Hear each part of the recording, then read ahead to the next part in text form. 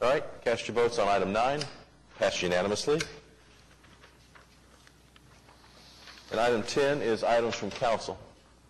Ed, you want to get us started? I do. Should we talk about the joint resolution first? I'm just asking for that to be stricken and be considered in 2 weeks. It has been stricken already, Okay. So it is currently struck. I want to just comment about, much has been made of the discord over the last couple of weeks. I don't want to get into the minutia, but just try and stick to the bigger picture.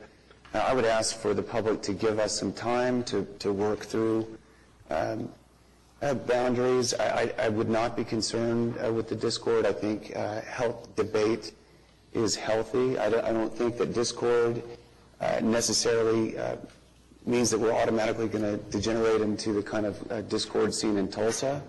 I think unanimity and the lack of debate is almost more dysfunctional than that seen in Tulsa. We should maximize debate, and that requires transparency for all of us to know exactly what the issues are and what we're debating. I think that there is change occurring, and I think that's reason for some of the turbulence. And if I can just talk about that for a second, and I know it's esoteric, but Steve Lackmeyer is not just a journalist, he's also a historian, and he and others have presented the argument that through Oklahoma City's politics history, there's a pendulum that swings back and forth between the private sector having a lot of control and the public. And that at those times that the pendulum swings too far and the private sector has too much control, that inevitably you have a backlash and you have turbulence. I think we're in those times currently. I think that backlash is underway. I think a lot of pundits, Bill Bleakley of the Gazette, the Oklahoman, would miss the point of the Tea Party and others entering the election cycle. They talked about their social agenda and their ultra-conservative, and that they were reactionary. But they didn't talk about they gave no press to what they were espousing, that being that there's a risk that the pendulum has swung too far and that we're moving from a representative democracy to more of a plutocracy, where a small number of very powerful people are having undue influence on matters. Then we had an election which greatly compounded that, as an individual or a small number of people used unprecedented means and amounts of money to try and influence who the 4 of the 8 people that were on the council. And I think that those wounds are still festering, and I think that needs to be vetted for us to have healing and for the level of discord to decrease, and for us to be able to make decisions. And it wasn't just the private sector. The firefighters union also spent a good amount of money on the elections, and now we're considering issues such as emergency medical transport and who should take that on. It's introducing bias. If you have this backlash, I think you've got to have checks and balances, and I think that's what's missing from the system right now. That will give us a more orderly transition. If you don't, if you continue the current system, I think that you'll have more reactionary measures in the future. I think the most obvious examples deal with the studies that we are buying from these consultants. These studies are not using basic scientific principles, and specifically I'm talking about the Convention Sports and Leisure study commissioned by the Chamber in March of 2009, in which we're basing so much of our economic development argument, and we're risking so much based on that one study. These studies are not using basic scientific principles. They're highly subjective. They're rarely subject to examination and review. They tend to reflect the opinion of those who hired them, and they potentially benefit the consultants themselves who are in the business on which they're opining. The city never did a study on convention center economics and the need for a convention center. They relegated that to the Chamber, and the Chamber has repeatedly refused to release that study to the public, despite the fact that many, many other cities' convention center studies done by Convention Sports and Leisure have been released to the public. As I mentioned, Pete White and I went to the Chamber last week. We read the study. There's nothing in there that's proprietary. There's nothing in there that would damage the city, in my opinion, and that it shouldn't be released to the public. Instead, what you see is the absolute lack of scientific method.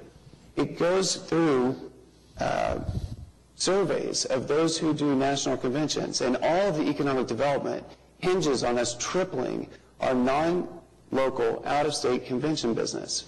That somehow we're going to generate 15 national and regional conventions, 15 state conventions, 7 public consumer shows, 20 exhibit events, and 12 other conventions.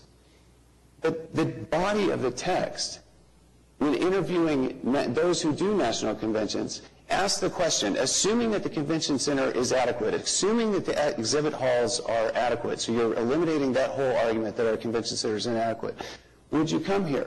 96% are saying no, we would not. We definitely would not, or we probably would not. For things that are structural, the weather, the things that Roy Williams pointed out this morning, the weather, the fact that there's not enough direct flights to Will Rogers Airport. These are things that are not going to change no matter what type of convention center you build. And if that was available to the public, we could have been vetting that. The study also says the Conventions and Visitors Bureau is underfunded. The public would have to come up with another $3 to $4 million a year to handle these kind of events. As I alluded to earlier, it would have been nice to know during the timeline debate that the study that these surveyed indicated that the lack of public transit to and from the convention center is a detriment. The lack of sidewalks and trails are mentioned by name, and that wasn't available in our deliberation on the timeline. Populous did a study on site selection, and unlike previous studies which exclude them from later bidding on the project, recommended a project that potentially would be built subgrade, where the exhibit halls would be built 45 feet underground. Populous just finished a similar project in Phoenix. Is that a conflict of interest? Are we allowing the private sector to influence our studies? I'm not saying they are. I'm just asking the question. And would you eliminate that conflict of interest by just saying we need a study, but you're not going to bid on this, or you've won the bid, now give us a study? I think a major improvement, I learned from Jim Counts last week, that the city will do a study on whether or not the feasibility of a convention center hotel, because so much hinges on increased business. That our existing hotel stock downtown hinges. I'm interested in the Scrivens study, where they wanted to become the convention center hotel and opined as to what a 650-room publicly subsidized hotel would do to our existing downtown hotel stock. And I think that this study, if it's run by the city, can be subject to the highest scientific standards. I think we should consult. I spoke with Haywood Sanders about 10 days ago. He's part of the nation's leading authority on convention center economics. He's testified in front of Congress. He's written the Brookings Institute study. He's willing to come here and meet with council, meet with the public, and meet with whoever does this convention center hotel. His opinion is that Oklahoma City is, he follows us very, very closely. He follows city council very, very closely. He thinks that we are getting ready to make very expensive mistakes, and that we would be very, very lucky if the only subsidy that the taxpayer has to come up with is $50 million. So reining these studies in, I think, is a way of increasing transparency and decreasing conflict. Again, I think the election has to be vetted. We have to understand, I don't think we can operate under the threat or reward of potentially hundreds of thousands of dollars being spent on the next city council elections if we do or do not fall into favor with a certain individual or small group of individuals. There was not a consistent political ideology. That campaign was very cynical. It rewarded one candidate for being liberal and progressive and then chastised another for being liberal and progressive. So it wasn't that somebody was spending all that money because they believed in that particular political ideology. Something else was at play. I don't think the identity of this individual is now spreading. It's going to come out, and I don't think it can be stopped. And so I would now vet that a very prominent individual has explained to me how that process worked. Other people have said the same name I presented to John Williams 2 months ago that many people who are in a position to know are indicating that the primary ideological and financial force behind this election campaign was Larry Nichols. I asked John Williams, people are saying this, you need to take a message to him that if this is not true, you need to give him a chance to defend himself, and I haven't heard back. Everyone indicates that Larry Nichols is a very good man, that deeply loves Oklahoma City, that he, for me personally, would be a tremendous ally on building density and walkability in a healthy city. But he and the people around him are engaging in policy making similar to the way a surgeon does surgery. They are telling everyone what to do and then executing. And it's not particularly democratic. You can have a benevolent plutocracy. You could agree that what he's doing is best for the city, but it's still a plutocracy and not a representative democracy. There is no evidence that he or anyone else in the Convention Center Subcommittee has altered the decision-making for their own personal gain or the gain of their companies. There's absolutely no evidence of that, and I want to make that clear.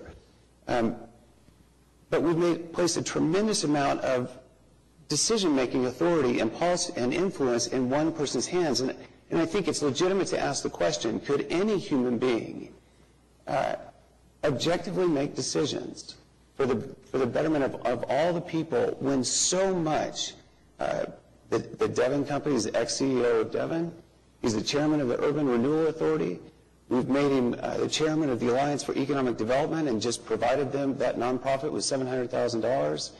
He's on the board of the Mary Gardens Foundation, the Industrial and Cultural Activity Board, and until 2008, the Redevelopment Authority. I want to move past this, but I think that for there to be healing and for us to, I think this, I don't believe in just holding resentments and not publicly vetting them. I think the healthiest thing to do is put it out there instead of festering. Let us vet it. Let some healing occur. Let us figure out a way that the private sector and the firefighters cannot mingle to that degree in our elections, and then let's move forward. Thank you.